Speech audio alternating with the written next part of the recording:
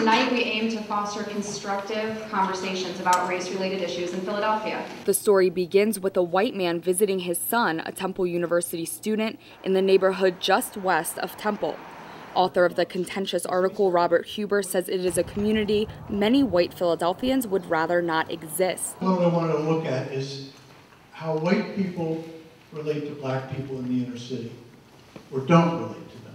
So out of that idea, that thinking, this idea evolved into going to a white neighborhood that's near a largely African-American one, to get some feel the beat of life there and what white people there were thinking. Temple University alumnus Solomon Jones says he was insulted. I was offended on many levels because I lived in the neighborhood around Temple University at 20th and New York, because I lived in the neighborhood around Brewerytown at 25th and Oxford, because I went to Temple University. Some people think the problem boils down to bad journalism. In a letter to the Philadelphia Commission on Human Relations, Mayor Michael Nutter calls the article a pathetic, uninformed essay.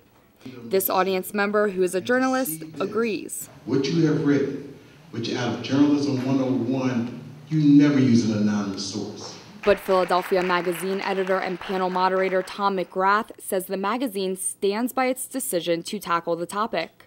It's created an interesting conversation within the magazine as well as obviously outside the magazine too. And not everybody found the story offensive. I think it was written from one side, and I don't think it was written to be controversial.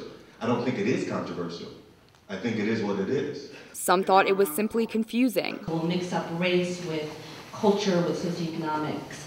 And this article was really a real expression of that confusion that people have. Dr. Walter Palmer says racism permeates American society. He says first and foremost, whites and blacks need to be honest with each other. Black people talk about white people like a dog behind your back. Don't you? Tell the truth. Tell the truth. Tell the truth.